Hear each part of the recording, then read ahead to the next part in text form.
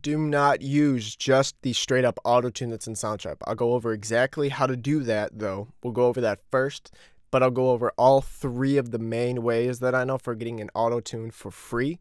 And then I'm going to go over how to assign the key when you use the auto-tune, which is the biggest thing that you need to know to get a good sound. Huge key at the end with minor and pentatonic modes, but I'm going to go into that at the end. Let's go into how to get the Soundtrap auto-tune to work. If you have the free trial, you have a month-long auto-tune usage available to you. If you have the premium version, you have auto-tune forever. But if just for free, you're on a free trial of Soundtrap, you'll have it for 1 month, and here's how to do it. Go in to the audio clip that you have, just like this, and press edit right next to it.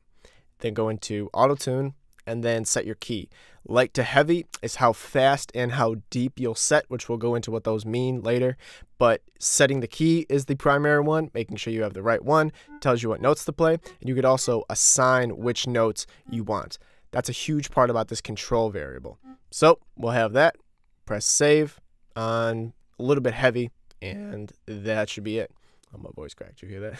And then it should be auto-tuned. But before you go, that is not the best thing that we could do in auto-tune. I'm going to talk about doing another type of auto-tune in Audacity that I think is better, but if you can't be bothered or you already have another solution, go to this part in the video. This part is the major key of this video. You need this to sound good in any auto-tune. It's dealing with the notes that you set. It's counterintuitive. It's not easy. Like, I always am correcting myself about like what notes to set, especially when it comes to this minor and pentatonic stuff. It's not what you think. If nothing else, go check out this part in the video. We're going to talk about Audacity Auto-Tune now. Audacity Legal is our next thing. What I mean by that is, say we open Soundtrap again, go into this 3 little dots right to the top right of the track that we have, go to export track, and then it downloads a WAV file of the raw track. That's beautiful. I could not believe that Soundtrap has that feature because it allows us to do this next thing. New camera angle, they fall. The process is taking the audio out of Soundtrap, putting it through the best auto-tune plugin, and then putting it back into Soundtrap. That's pretty much it. What we need to do is when we take it out, we need to put it in another place, download Audacity, affect it with auto-tune, meld to auto-tune, and then take it out, put it back into Soundtrap, and we're all good. Here's how to do that. Audacity will look something like this. We're going to go just search download Audacity. I'll leave a link also to the description. Go into the download section, make sure it takes up, and it takes a while to download, but you go in and then it'll be very, very safe to download. You're doing it straight from the company. I'll do mine from Mac. Watch what I'm doing right here because it goes through a little bit of different screens sometimes. It's very typical. I've had to do this every time I've downloaded Audacity. Then once you're there, you have this DMG file, and then once you have that DMG file, you'll just go into your Finder and install Audacity, and then it should be in your applications folder and everything is good. Process is the exact same for Mac. You just go into the Windows installer and do the same thing. To download these melded plugins, I'll leave a link in the description again, but I went to this m.autopitch little section of their site and then am downloading the MFX free bundle. That's getting every melded plugin for free, and I highly recommend doing all of that. It's not 58 bucks, it's free. Just do the free download, and it is super, super useful. Download the Windows if you're on Windows. I'm on Mac. I'll do Mac. This one, the preferred one, is the one that has always worked for me and has done really well. And it's the exact same thing. It'll go in, unpack the zip file, download it from the DMG, and install, and you're all set. Once everything is installed, you should be able to just open Audacity, drag and drop the file that you took from Soundtrap originally, your vocal file, and put it straight in. After that's all done, go up to Effects, Add/Remove Plugins. Go down and find the Melda Auto Pitch, m.autopitch, right there for me, and there's 2 of them. After those are in there, enable both of them right here. Press OK. Now you could put it on the track. Put it on the track by highlighting the whole thing. Just click the entire track like this so it highlights. Effect, scroll down to the auto pitch. I'm doing the second one right here.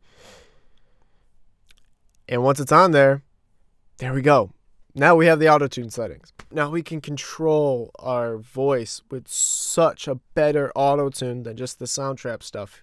Here's how to do it. If you remember, I said depth and speed earlier, and you get a variable knob for both of those in this auto-tune. So speed will control how fast it locks to a note, and depth will control how on pitch that note is. So will it allow for vibrato or just straight? That's depth. You obviously get the piano editor and a bunch of preset scales, kind of in Soundtrap, kind of not, a little bit better, more options. The best ones over here is that you get a width sense knob, which will allow you to make something wide just super fast and easily, like micro shift with Sound Toys. It sounds so good.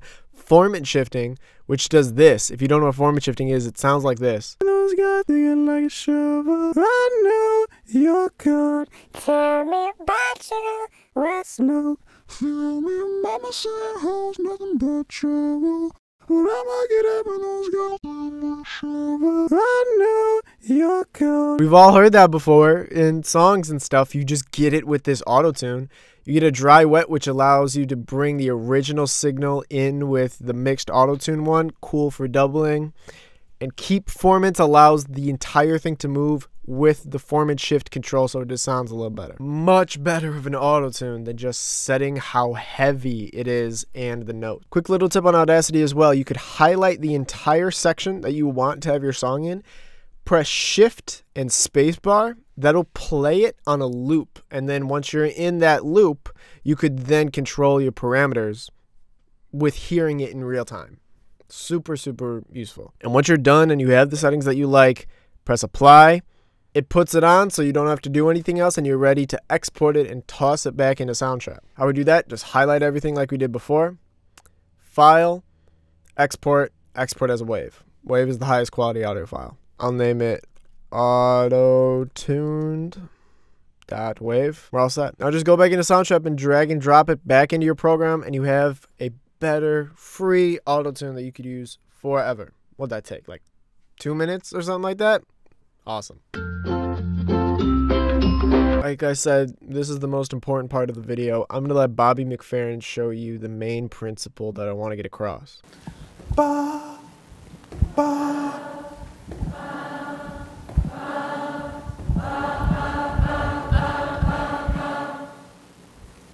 Ba, ba, ba, ba, ba, ba.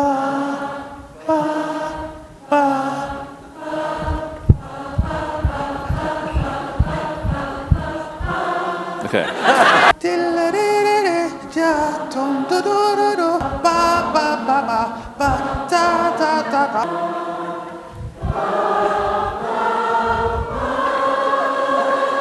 Yeah. Is regardless of where I am, anywhere, every audience gets that.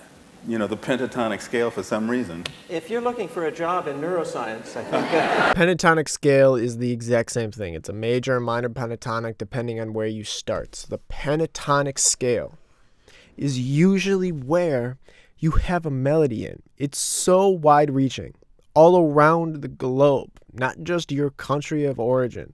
Everywhere.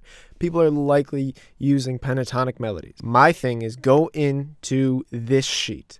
Check out the notes that you have so you know the key of your song when you're setting it in the auto-tune.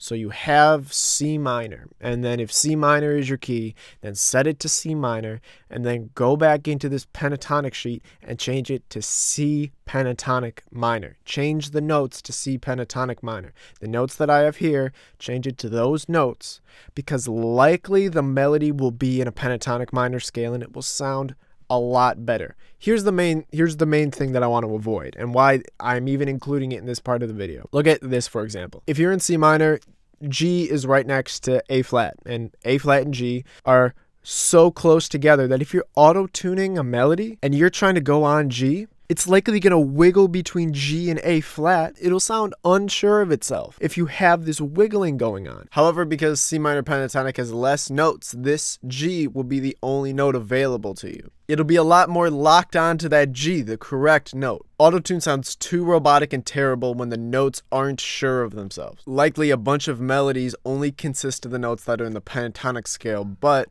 check which one you like better, but check the pentatonic first. Know which notes that you're doing, because every melody has some deep influence in the pentatonic scale, and a lot of them are only the pentatonic scale. For the theory nerds, when you go and select C minor, you're going to be taking off the major second and the minor sixth intervals, and you'll be left with the first, minor third, perfect fourth, perfect fifth, and minor seventh. That's why I call it a pentatonic scale, by the way. It's 5 notes. The last part that I haven't gone over yet was Audacity illegal, and what I mean by that is like, that's an option to download the industry standard Antares plugin illegally. Like, that's a free option that you can do. I'm not going to advise you of doing that, man. Like, I know a lot of people who crack stuff.